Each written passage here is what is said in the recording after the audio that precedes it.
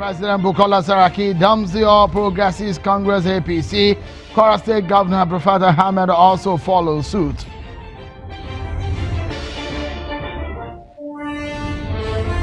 And court stops the state chief judge from swearing in Callisto Kenze as the new deputy governor of Imo State.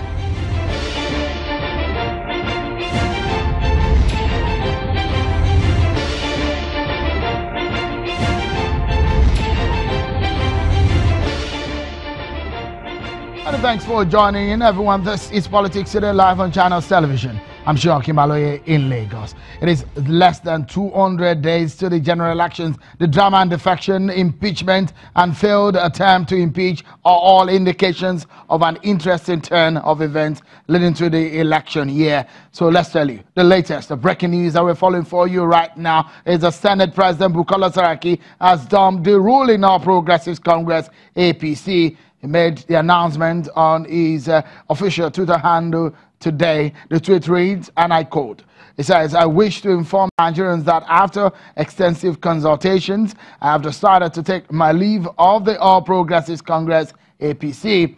His state governor, Prophet Ahmed in Kwara, has also left the APC to join the PDP. A statement signed by his senior special assistant on media and communications, Dr. Muhyiddin Akorede, says, and I quote, following consultations and in response to calls by major stakeholders in the state, I have moved to the PDP as APC can no longer serve as a platform for achieving the aspirations and expectations of my people," end of quote.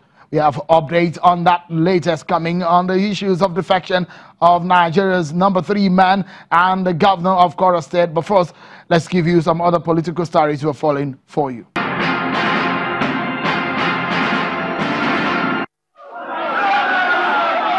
The unrest that trailed the APC congresses in Kwara State appears not to be over yet, even with the appointment of a caretaker committee by the national leadership of the party.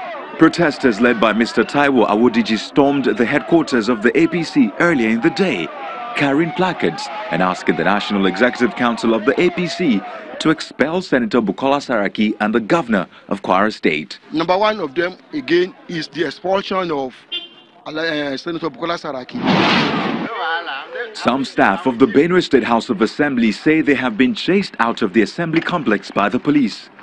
Clerk of the State Assembly, Mr. Torese Agena, raised the alarm while briefing journalists in Makurdi on what they say has been intimidation by the police.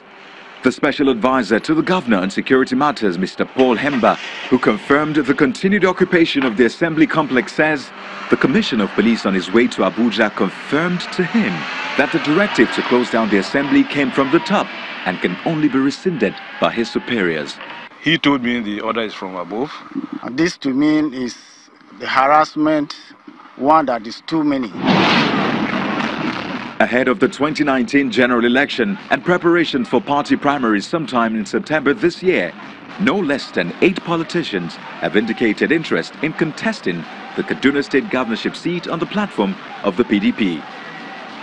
The aspirants say their aspiration is born of the fact that the current APC administration in the state has failed to meet the yearnings and expectations of the people of Kaduna State. The PDP secretariat in the state capital has come back to life in the past 3 weeks as the aspirants troop in with their supporters to make their intention known to the party leadership ahead of the primaries.